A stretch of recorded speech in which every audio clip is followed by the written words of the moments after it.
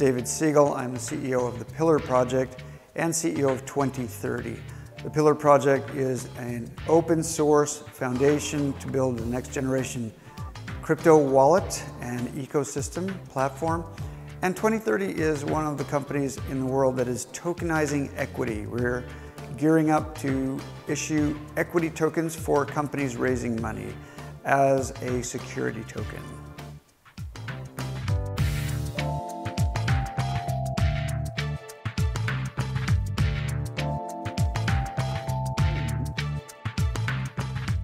Companies were creating tokens, their own token standards for their own issuance platforms and trading platforms. And I realized that if we just have our own standards, then those are going to be islands of equity tokens. And that's not a stock market, and that's not going to bring liquidity, and that's not going to bring lots of investors. You're not changing the game if investors can't eventually trade these things. And you can't trade them unless there's lots of people who want to buy and sell them. So to achieve scale, we need the same token standard. We have worked hard at 2030 on our own standard.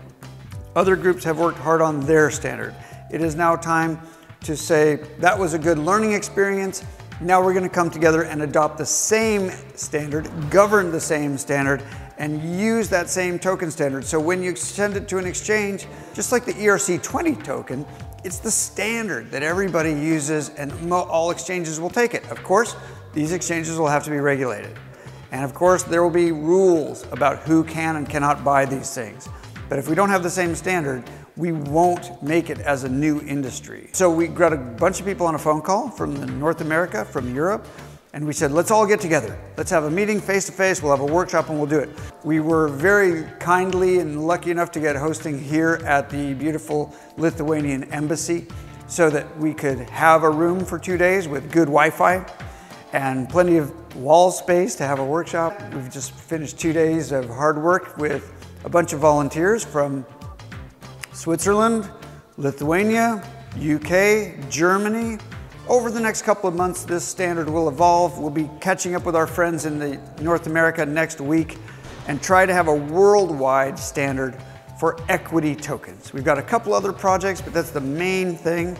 We're now called the Digital Asset Standards Association, DASA, I guess.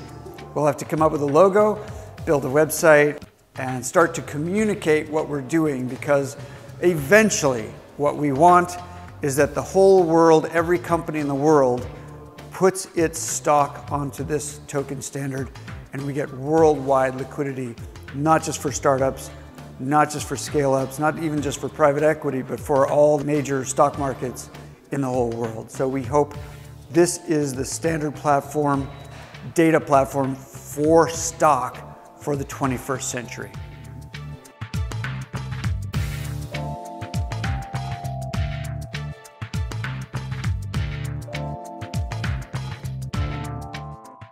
This workshop met all of our expectations. We decided we wanted to come together because we didn't know each other. We knew that 2 days together would give us just the right amount of time to get to know each other, to see what people's expertise is, what their biases are, how we could work together, get the group dynamics going, and then we continue working online. And that was exactly the right thing. I think now we made more progress than I expected. So now I hope that by the end of, I was hoping maybe by March or April, we'd have a solid draft for review. I think we can do it now by end of January.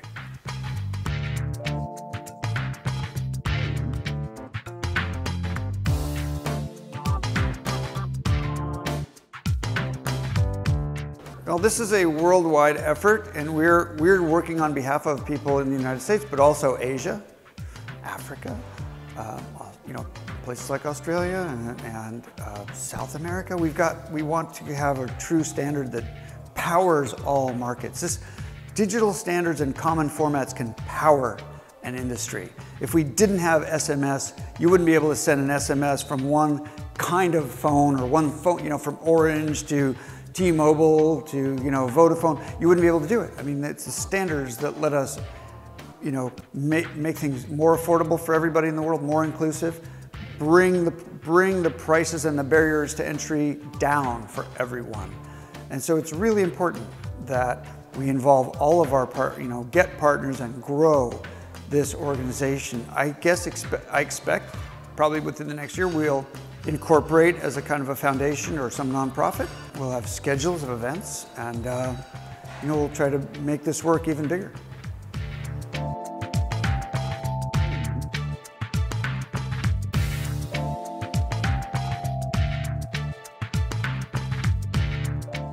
In our approach, it's very practical, right? We are not defining the future stock certificate for 10 years from now as it should be. And we know that there are many steps to get there.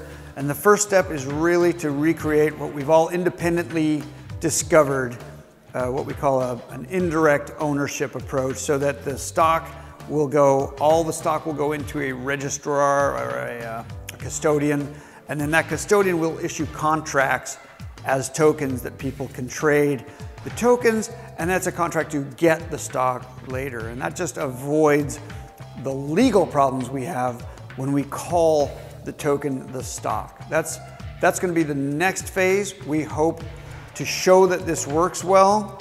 It's just like with dollars, right? Right now we're issuing people are issuing stable coins that are supposed to be dollars because you can't actually have crypto dollars. They don't exist yet. But when the central bank changes its rules and issues a crypto dollar or a crypto euro, then we'll actually be holding the euros in our wallets rather than a claim to the euros. And that's exactly what we'll do with stock, and I hope probably with many other securities as well, or all kinds of assets. That the deed to your house is probably in some drawer somewhere, but eventually it'll just be on the blockchain and you'll have the private keys to it on your phone. And the same with the stock, the ownership of a company. All the owners of a company will own their own stock without having an indirect method. So that's phase 2.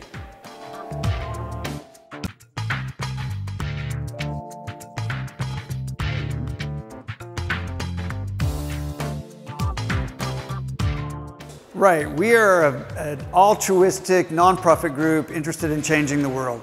We have no profit motive at all. We're just trying, if it works for us, great, but for our companies, fine, but what we care about is financial inclusion, worldwide liquidity, more robust markets. If you think about it, right now, companies that do well, private companies, they get bought. They get bought by Google, Facebook, Amazon. That's how these companies get bigger and bigger. I think Facebook bought 500 companies in the last 3 years or so.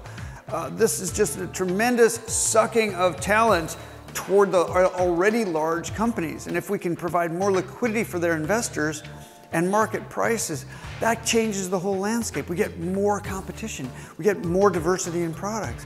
So we're asking anyone who wants to join us. We're just volunteers. We're just here as a meritocratic group trying to help the world with an equity token standard. So if you understand the security laws in your jurisdiction, for example, Japan, Korea, Australia, Hong Kong, Singapore, if you understand the securities laws, please come send an email to me. I'm david@2030.io. We're also doing a registry for names of all tokens. Forget about, it's not just security tokens, all tokens need a name registry. So when you have a name of a token, it resolves to a smart contract, and it's the only token, it's the only name that token has. It's one name for one token. And right now there are many name collisions, it's all done ad hoc. There are too many, it's never gonna scale unless we have like a DNS system for the names of tokens. So we're looking for people who understand the DNS system, understand standards. Maybe they've worked with ISO or ANSI, some of the standards groups before. We're looking for people who have this kind of experience with a real-time registry that can serve up the resolution of these names to smart contracts and make those bridges. Technology people, we have an architect, but we need a lot more. In fact, the most important thing we could ask for is supporters, sponsors, donors, people who will help us get the resources we need to build a minimum viable product.